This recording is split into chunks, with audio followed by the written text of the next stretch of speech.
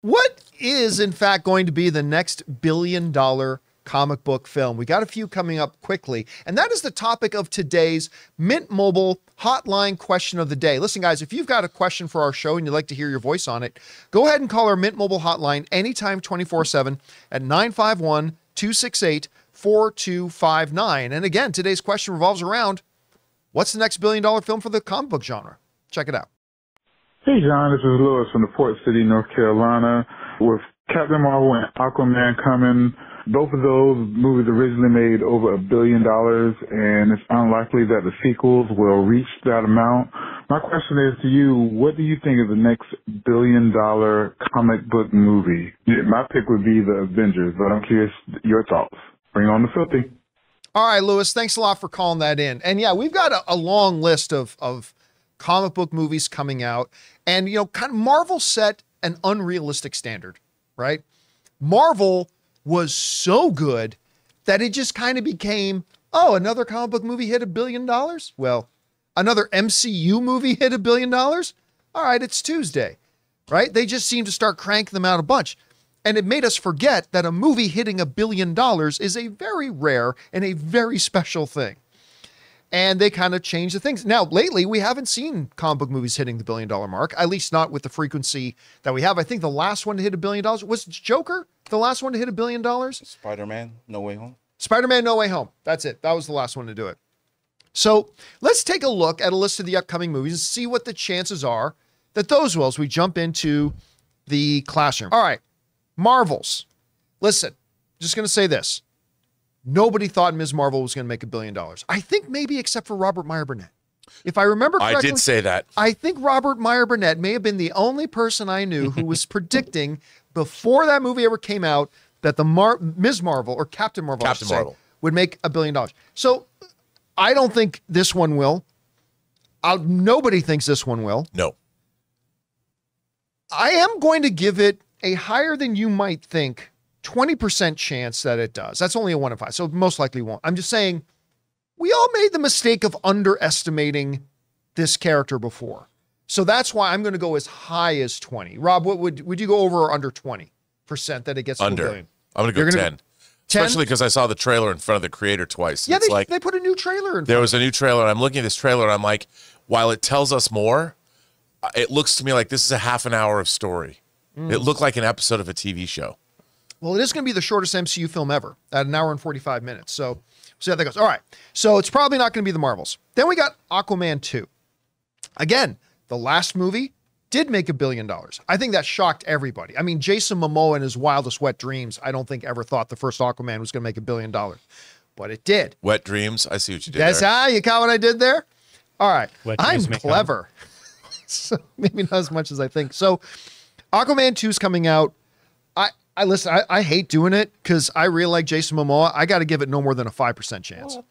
Listen, no DC film has made, no DCEU film in the past 5 years has made more than $400 million. The audience has simply abandoned the DCEU. Now you add on top of that some off-camera, behind-the-scenes, controversy and stuff like that. I just don't. Listen, I think they got to be thrilled if Aquaman makes $500 million. I think if they make $500 million, I think they got to take that as a big win. I don't know, Rob, what chances do you see Aquaman getting to $1 billion? Well, here's the thing. We've heard that the movies had test screenings and it didn't test well and all that stuff. However, I would say this. James Wan is a very capable filmmaker. I think wonderful. The movie was bonkers. I think this is the last Hail Mary of the Snyderverse-derived DC universe. I think that if they pull out some kind of crazy, over-the-top, maniacal action fantasy explosion. If I feel like I'm 5 years old and had too much cotton candy when I watch this, I think maybe it could do better. So I'm going to give it, I'm going to say, I don't think it's going to make $1 billion. Let me just flat out say that. However, if I have to rank it, I'm going to go 25%.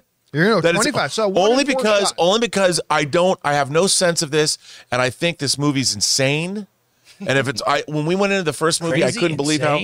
So this movie's either going to make $1 billion or it's going to way underperform. It's not going to make So it's not going to make 850. It's going to make 375 or $1 billion. Yes. It's either going to be over the top or it's going to crash and burn, Mav. All right. Crash and burn. Let's get on to this one here. Madam Web which I got to tell you, I was like most people when they announced it and said, why? Why would you do that? Why would you do that? But when reports started coming out, first of all, of the casting, and then reports started coming out about what the story might be, I have to admit, I started to become kind of fascinated by the idea of the movie. Fascinated or not, though, I'm going to give Madam Web's chances the first big fat goose egg. Woo. There's no chance in the world. There's zero chance in the galaxy that this movie gets anywhere close to $1 billion. I think there's a chance it could be good, but it ain't getting $1 billion. I don't know, Rob, what do you think? Who's making this movie? Oh, yeah, that's right. There's what? There's a Madam Web movie. No, I'm with you. Zero. A 0% chance. And look, again, I don't know why or how they've made this movie, or even that they did make this movie. I feel the way Chris Carr felt about The Flash, I feel about this movie. But there's no way. I don't care if it's Gone with the Wind meets Casablanca meets The Shawshank Redemption meets Star Wars. Zero chance. Yeah, I agree. It could be the greatest comic book film of all time.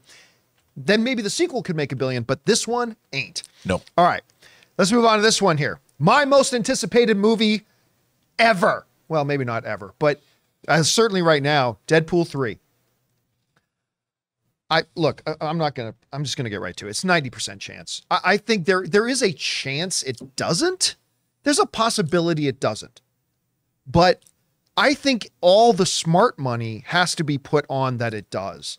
I mean, not only did the previous two Deadpools outside of the MCU both go over $700 million each, they sit as the number 3 and number 4 all-time highest grossing R-rated films in the history of cinema. You add into the fact that it's been gone for a few years, it's now coming into the MCU, and they're frickin' bringing back Hugh Jackman as Wolverine for one last ride. I mean, I just don't see a big chance that it doesn't. So to answer the question, what's the next one? I think the next one is going to be Deadpool 3. I think that's the one. Again, there is a chance it doesn't, but I'm going to set it at 90%. Rob, what do you think? John, because you're a poker playing man, this is where I go all in. I like 100%. 100%. Maybe we'll talk about why if Friday I was at 90%, I'm now 100%.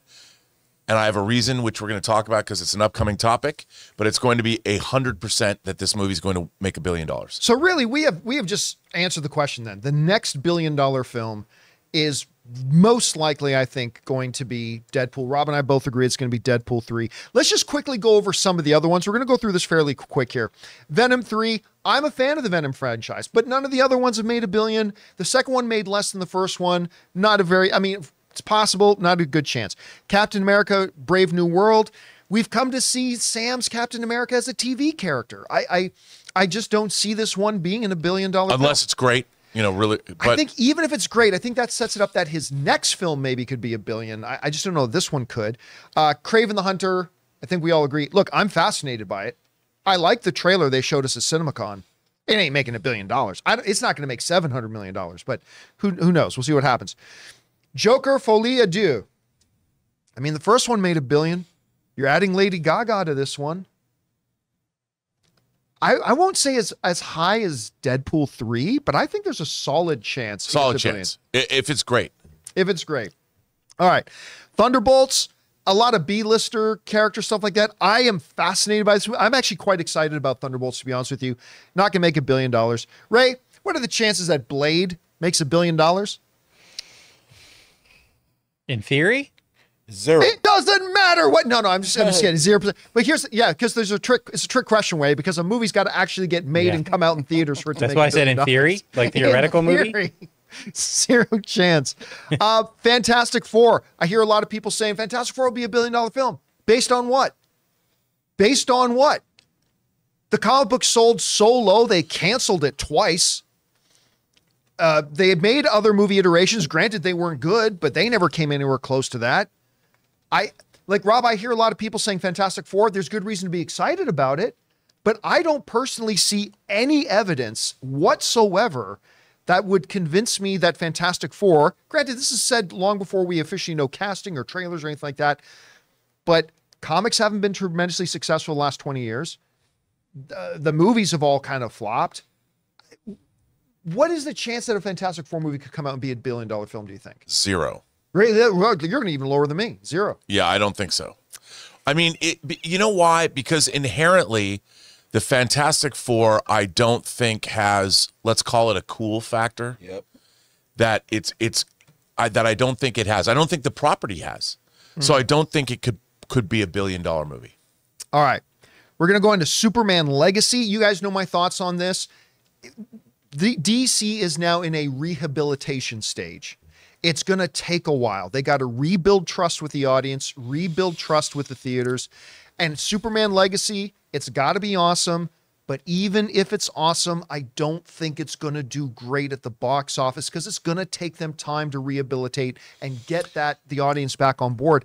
I'm going to say like 5%. Guys, we want to take a second to thank a sponsor of today's video, Mint Mobile. Signing your life away to a big wireless provider is kind of like being trapped on a roller coaster from hell. Sure, it looks like fun at first. They probably even threw in a free phone, but now you can't get off. Month after month of insane bills and unexpected thrills, like overages and surprise fees. If that sounds like your current big wireless plan, it's time to get off the ride with Mint Mobile. For a limited time, wireless plans from Mint Mobile are just $15 a month. That's unlimited talk, text, and data for just $15 a month. You guys know before I came to Mint Mobile, I was paying triple what I am paying now on the standard big wireless plan, and I will never go back. All plans come with unlimited talk, text, and high-speed data delivered on the nation's largest 5G network. Use your own phone with any Mint Mobile plan and bring your phone number along with all your existing contacts. To get your new unlimited wireless plan for just $15 a month and get the plan shipped right to your door for free,